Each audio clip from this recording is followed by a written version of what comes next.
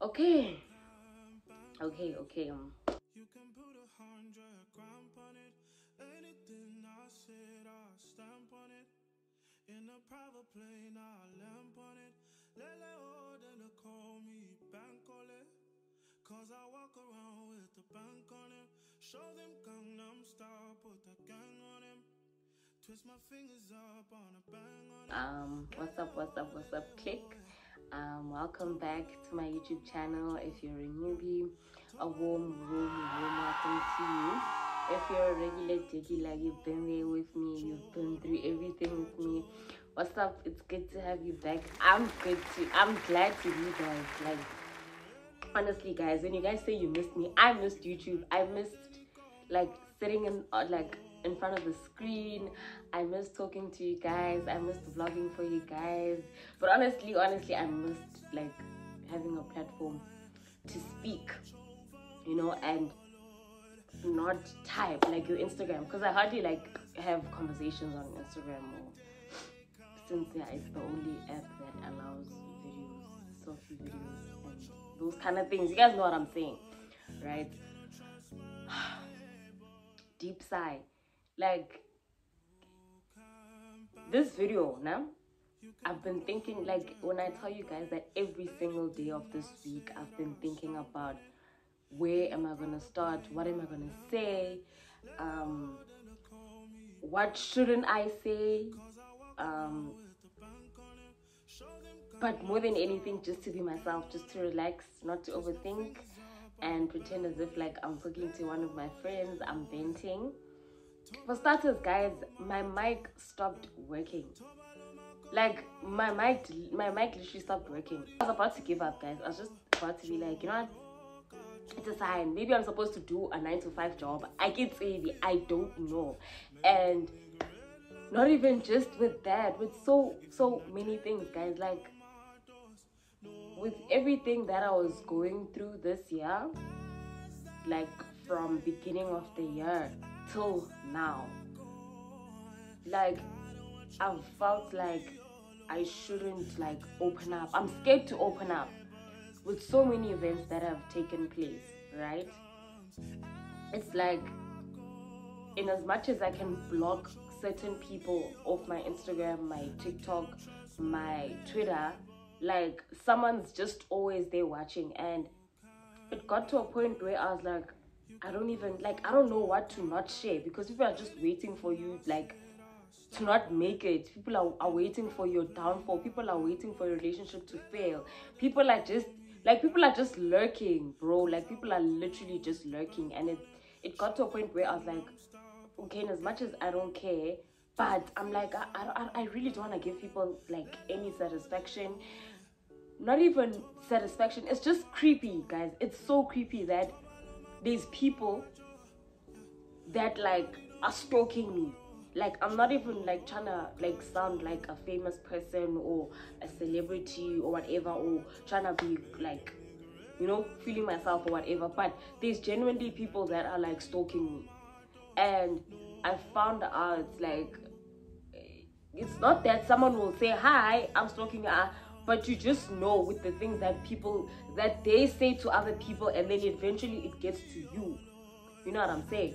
Also, this thing of abantu benu bafuna abantu bethu, guys, ngiyacela to control abafazi benu, guys. Like, it's so wild. It is so wild. Like, I can't believe I'm still dealing. And in fact, I don't deal with people. I'm just still hearing things that this person is still somewhat in someone that I love's life.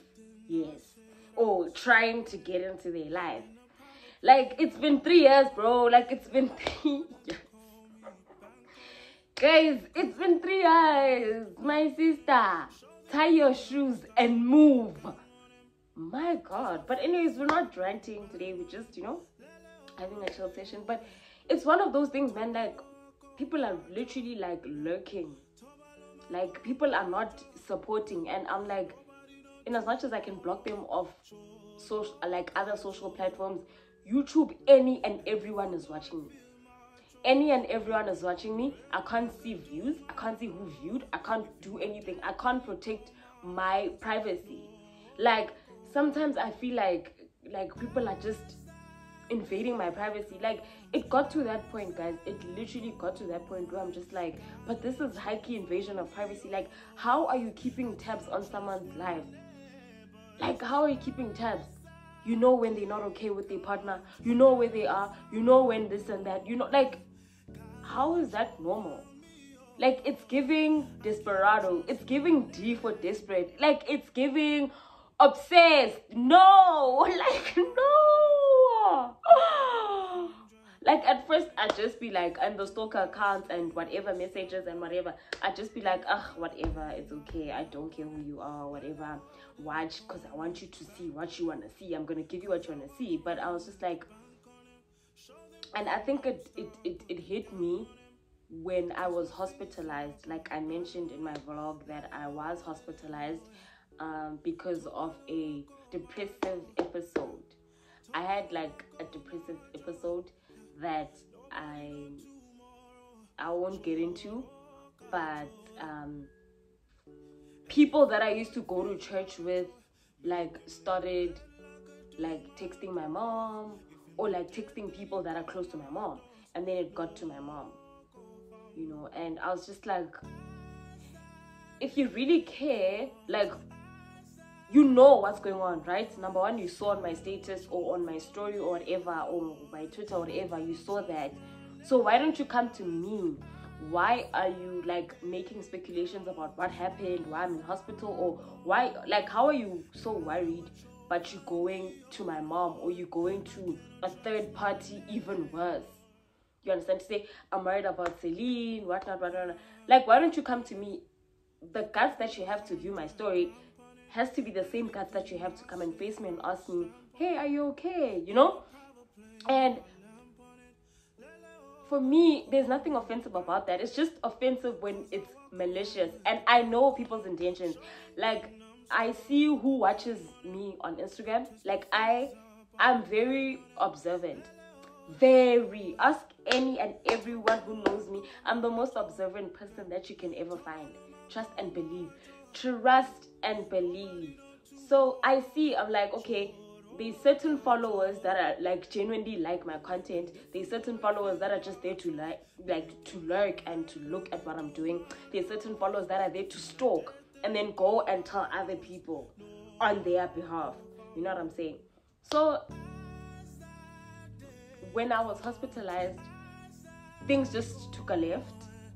I even, in the midst of that, in fact, before that, I had lost a friend. Like, even during my, like, depressive episode period, there were certain people where I felt like could have been there. You know, like, there's people who, till date, have never asked, like, Celine, why were you in hospital? I'm so tired of like trying to put this front that like I'm working on myself in as much as I am, but I don't want to like portray that that's what I'm actively doing. I'm actively reading the Bible, I'm actively going to church, I'm actively like meditating. I don't want to pretend anymore. And I think that's why everything just came to a standstill, because I was doing so much for content that like behind closed doors I was not even doing it. You know what I'm saying? So I'm like, why am I doing this? You know, like, when last did I read the Bible? You guys would be really surprised. When last did I pray? Okay, I don't think it's been a minute. I just talk to God now. Like, I'll just be like, hey, I'm not okay, or hey, my tummy is sore, or hey, this. Like, I don't feel that connection. I feel it, but it's not where I want it to be. And I'm just like, I'm so tired. And I think that's why everything just came to standstill. I stopped doing so many things. I stopped doing so many things because I feel like I was doing it for the wrong reasons. You know, like, we post so much, but behind closed doors, we're not practicing the word. We're not in the word. We're not living by the word. We're just posting. Like, I don't know why we're posting, but we're posting. I mean, you know what I'm saying? So, hey, guys. So, hey, it was just a lot, man. And I just felt like I don't want people having access to me anymore. what do I say then what's going to be my content? Because I've been saying throughout my videos that more than anything, I want to be relatable. I want to be honest with you guys. I want to be vulnerable, you know, but it's scary because people use it against you. Like, people genuinely use your weaknesses against you, you know, like me talking about my relationship, me talking about like anything that is. And I hate being a topic, guys. Like, I hate being a topic. One thing about me, like, I don't like being spoken about. Like, don't talk about me. Like, don't, obviously I'm not gonna go and like rack everyone who's talking about me, but like, I immediately block. Like, if I find out that you're my follower and you're busy bad mouthing me, or the things that you're seeing on my Instagram that I'm allowing you to see just by the way, you are now going behind closed doors and like making a hot topic about me. Like, child, I'm not Bishali. I'm not the hot topic, child. Please, please, my sister. I am not the hot topic. You know, I hate being spoken about. I hate being gossiped about. And those are things that really, really get to me. Especially with like sensitive matters. Because really, guys, you don't know what people are going through out there. And I just also want to put out there that it's not always relationship go that's going to get you like underneath, like down and up and under. Down there by the submarine. It's not always going to be the relationship. There's family problems, guys. There's family problems that I'm currently going through. Not even like within. Yes, within, but more so like in terms of amu. You know what I'm saying? Also the things that I don't know if I should say, if I shouldn't. Because like I said, like, people use things against you. And I don't one day want anyone to have the guts to come to me and say, you said this, therefore I'm taking Amu, or whatever the case is, you know. And speaking on Amu, guys, and the family thing, it's been, it's been the worst. It's literally been the worst. Like, I remember, like, last week I cried. There was a day I just kept on tearing up. Like, my mom even asked, like, are you okay? And as she's asking, I'm like, shucks. And I'm busy tearing up. You know, like, there's so much. Like, it's so tough being a mom, and a single mom that is. It's tough. And one thing I've noticed about males is that there's a few men who will genuinely love their kids. When I say genuinely, I mean genuinely, wholeheartedly, because I've noticed how, like, when you're no longer okay with the male, right, or the father of the child, or a male in general, right, the love for the child also tends to fade. Not even fade, but it goes. And it's like, so you didn't love your child. You loved your child, or you loved this child to impress me. Like, be for fucking real, bro. Like, are you serious? Like, it's something that I actually noticed. And this is like, not even just like personally, but in general. Like I'm saying, I'm so observant, and I analyze a lot of things, and like I listen to people, and I watch things, and I see things, and I'm just like, this is a trend in black culture, man. This is really a trend. Like, people don't genuinely love the child. And that's why I said I want someone who's going to love my child more than they love me.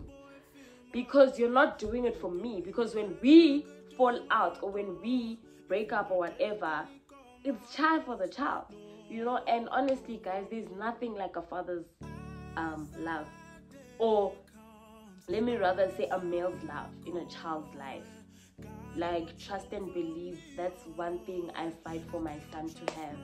And I fought so hard that eventually it got to me, especially this year. It got to me. Like, it's like I'm trying to impose my love for Amu onto people. You know what I'm saying? Like, it makes me so happy, like when I see people loving on Amu, when Amu's loving on them. But also it's tricky because my son, like, he's still isolated because he doesn't have anyone to play with, he doesn't have little siblings. He's always at home watching cartoons or whatever. So I'd get really sad when I have to go out with him because I'm like, I know he's gonna be nagging, I know he's just gonna be stuck, like, glued to me, you know. And there's been moments where, like, I felt like crying because I felt alone, and I'm like, what's wrong with my son? Is it me? And I had to get to a point where I'm like, number one, he's still young. Number two, he doesn't go to creche. Well, not yet. He doesn't go to creche. He doesn't have friends. So how do I expect him to be social? Give it time, you know. Why does he cry when other people hold him? And just all of those things. And my brother's like to me, dude, just be patient, because he told me a story actually. He's like, when I was young, when we were young, right, and we'd go to creche and stuff, apparently I would cry like the entire time. They even had to take me to my brother's like class for like a good like hour, 30 minutes, 45 minutes, for me to like be calm. For me to be calm. And then once I'm calm, I go back. So I'm like, okay. So that like really like, it was just a moment, you know, because I'm like, okay, it's fine. Like, it's okay, man. It's okay. Like, he's gonna grow. He's gonna get used to people. He's gonna be a socialite like his mom. You know, he's still young, man. Like, it's not the end of the world, okay? So I just had to like overcome those kind of feelings, and it just, those moments just make you more angry, you know, as to like, but where's the dad? But where's the help? You know what I'm saying? If they were here, or if this person was here, this wouldn't be happening. I wouldn't have to be going through this. So that's where the anger starts brewing, basically, because you're like, you should have been here, you should be here, you know. But it is what it is, and I just really want my son to grow up in like a healthy home with two parents, with just a healthy, just for him to grow up in a healthy place. And all my kids, that is, you know, that's just all I wish. And that's why it just gets to me, because I think I just want things to be so perfect. Like, it's actually like insane. I just want things to be so perfect. Like, everyone must love Amu. Everyone there. Amu must gel well with kids when he's around kids. Like, I just want things to be perfect, and I just put a lot of pressure on myself at the end of the day, because there's certain things that are really above and beyond me that I can't even control. I can't force people to be in a part of Amu's life. I can't force help. I can't force love. If it comes, it comes. And just shout out to all those men who genuinely love my son, guys. Like, there's nothing that makes me happy like people who love my son. Honestly speaking, like, honestly speaking, there's nothing that makes me happy as that, because I never ever want him to feel empty the way I've been feeling empty. It's just a void that I don't know if it can ever be filled, because it's filled to a certain extent, and when that certain extent has run out, it's not cute. Yeah, man, guys, it's really been a lot. Like, I've genuinely been feeling so empty, like, and I'm just realizing that, man, we're just all going through it, hey. Like, sometimes I wish like I could have, like, I don't know, man, something where, like, a group, whatnot, where like we get together on certain days as people, and we just come together and we talk about our problems, and we see how we can help one another, because yo, guys, we're really all going through it, eh? I don't know what's happening, but it's not cute. It's really not cute. But Yeah, I've been feeling empty, guys. I've been feeling so empty. I've been feeling alone. Um, oh, I've been sad. Like there's times where I wake up and I'm like, damn, I'm sad, bro. Like, yo, this week, oh my gosh, this week, I just wake up and I'm like, damn, I'm sad. I'm sad. Like, I need grand. I'm sad. And in the midst of all that, I still have to be a mother. And like, for instance, now he didn't want to come out of the room. Like, Amu didn't want to come out of the room. I had to, like, I even spoke to him nicely for the first time because I always shout at Amu. Like, I shout at him. So I'm like, Amu, please, like, go. Like, please, I'm begging you. And just looked at me like this, like, what in the hell are you saying, man? But I didn't give up. I could have easily given up to say, you see, here's another sign that I shouldn't take a video. Like, what does life want from me at this point? Like, what does life want from me? You know, but guys, it's just important, man, to have a father figure in your life or a male figure in your life. Like, you can't force a father to be there. You can't. But it's important to have a male figure in a household. Like, in as much as, like, we tend to say not everyone's meant to be married, not everyone's meant to be whatnot, but it's so important when you have kids. I've seen it. Like, Amu listens to 2 males in my life. 2! In fact, in life, not for there's females he listens to. He listens to 2 males only. And that's my older brother and my boyfriend. That's all. The rest of us.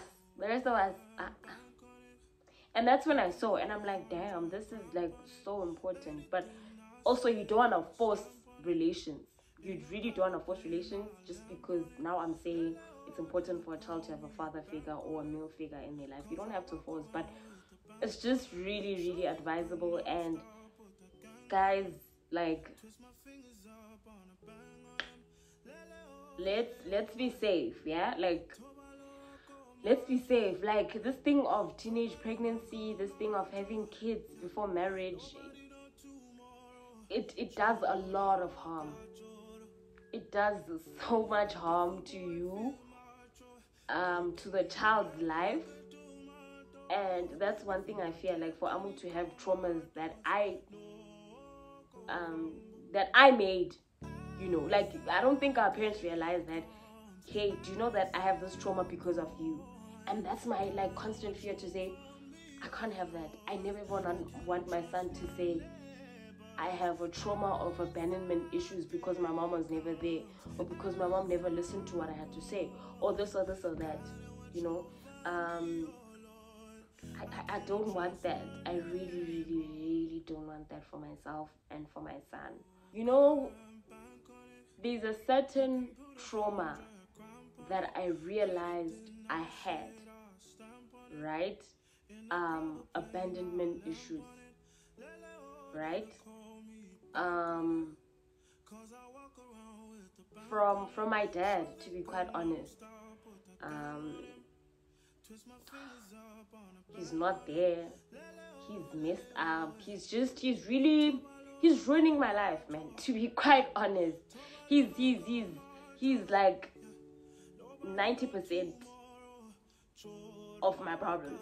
Like, he's definitely that 90%. And the rest is like other little things, like 1% of this, 1% of this. But he's contributing the most to, like, how I'm feeling, how I've been feeling. And he's just caused a lot of damage, you know, that I think for now I can't really speak about because it's still happening. Maybe one day when I'm grown, I'm in my own place, and, you know, I'm just like, hey guys, I actually went through this and this and this. The smile that you're seeing, the chubby girl that you're always seeing, was really going through A, B, and C, you know. So what's happening is, right, because I feel abandoned, right, when people do certain things, I react or I feel so much because already there's that disappointment that I've felt for the longest of times. And so when someone adds on to that, I'm just like, damn, like I become so explosive. My emotions become so explosive, and I don't think people realize that. Like, guys, when you do something to someone and it hurts them, right? Firstly, understand why it hurts them. Secondly, if their reaction seems so like absurd to you, understand why, because best and believe there's a trauma there, and you've triggered something that was, I can't even say buried, because clearly it's something that I've noticed comes out all the time, you know, when something happens or when I'm triggered in that aspect. So there's been people in my life, some I've lost, you know, because of what we call the silent treatment, right? Even the friend that I lost now, the friendship breakup, I sent a long message, right? Long message, typed everything after my depressive episode, right? Typed everything, whatnot. She didn't reply. Weeks later, I felt like I carried on feeling like this girl has done this to me before in high school, where we stopped talking for months and she didn't bother.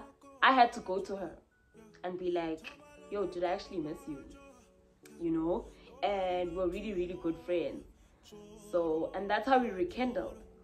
And again, this time, and it's like, it's a pattern where it's like I'm constantly fighting for people who are constantly giving me silent treatment. Like, you'll give me the silent treatment, right? And I'll also like play along. But it gets to a point where I can't play along, and I'm just like, but how are you okay with like not talking to me if you claim to love me? How are you okay after I've said this and this has hurt me? You've hurt me in this way, and you just choose to just be quiet about it. And every time we rekindle, because I am the one who's coming forth to say, hey, let's fix this. How do you think we can fix this? Hey, whatnot, you know? And I texted her recently, and I'm like, it shows how much you valued this friendship, you know? And it made me so upset, because it's like, it has happened again. It has happened before. So clearly you genuinely don't need me in your life. You know what I'm saying? Like, when people do that, it triggers so many emotions, guys. You won't even understand. It triggers a whole lot of emotions that I can't even explain myself. I'll just be really sad, extremely sad, and the person, oh well, we'll talk whenever. Doesn't matter. It's not that much of a big deal anyways. But for me, it really is. But yeah, guys, I'm going through a lot, and I'm not even going to therapy. I'm not praying. I'm not doing a whole lot of things that I should be doing. Things that I'm noticing about myself, and these things that now I'm paying attention to myself. You know, to say, okay, this and this and this. Oh, okay, Celine, you actually like doing this. Okay, Celine, this and this and this, you know? So I'm just now in the journey of like really finding myself, and I'm now choosing to do them privately. Like, if I go back to the gym, I'm not gonna post. I'll probably post that once in a month or once there. But I've noticed that when you post, you jinx things. And when you say things, you jinx things. So I'm not gonna sit here and tell you guys that I'm going to be consistent. Guys, I'm gonna post whenever I can, whenever I feel like. And just really a shout out to my regulars, guys. Yo, much love.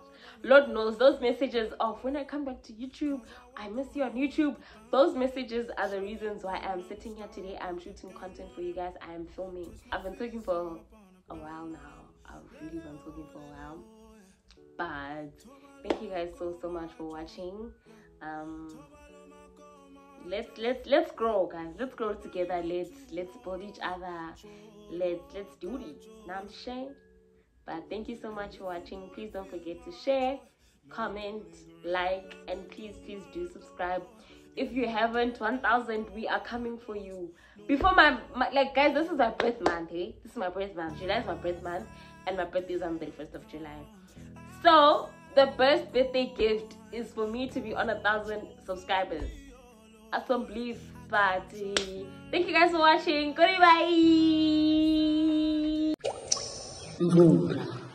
A unique, a local, a proudly South African water brand by Cass Simpiwengwini that comes from deep within, a natural aquifer, and is organically filtered to maintain the precise taste that nature intended. Now tell me, why would you want to drink anything else?